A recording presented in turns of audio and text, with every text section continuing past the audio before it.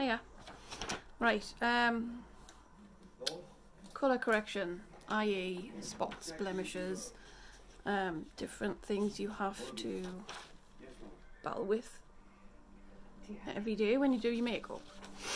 So if you've got any blemishes or any spots or any discolouring on your face, just using concealer is not going to really work. You have to use a colour corrector. I don't have any to hand, but I have printed off a guide.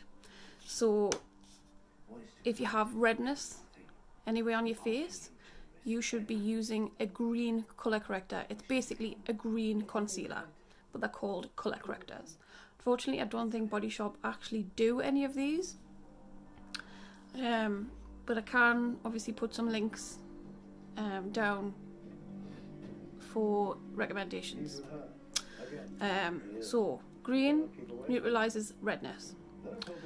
A yellow, we're not talking normal concealer, we're talking yellow concealer, that will hide purple tones and blue tones, so like the dark circles underneath your eye.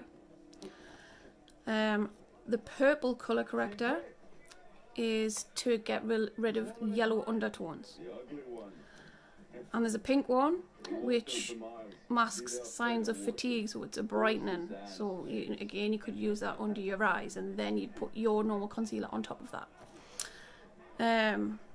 An orange is for deep discoloration.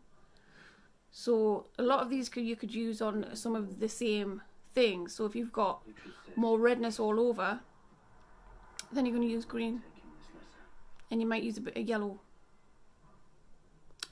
pink underneath your eyes. So it just depends. That's what we've got here.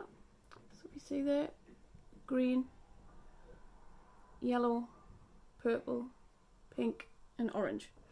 I will pop this in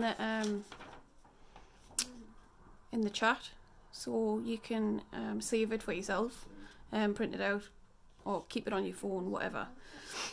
So yes, it's not as simple as just popping some concealer on.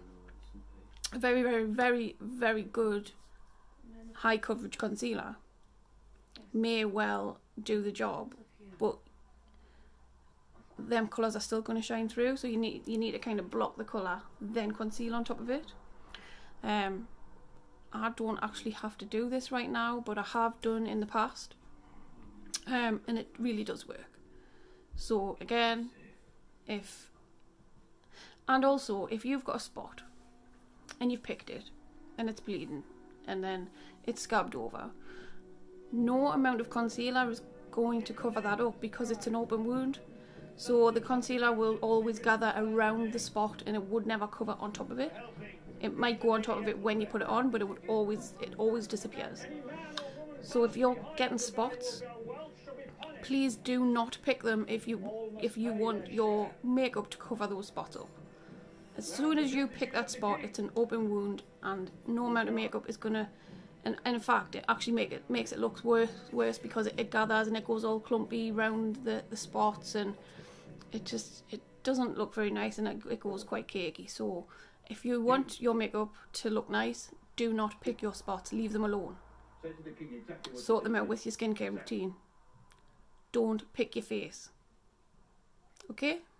I know that sounds easier done than said, but I don't really get spots either, so I don't really struggle with that. So I feel for those who do. But yes, leave them alone, colour correct, and you will be happy. Okay? See you later. Bye bye.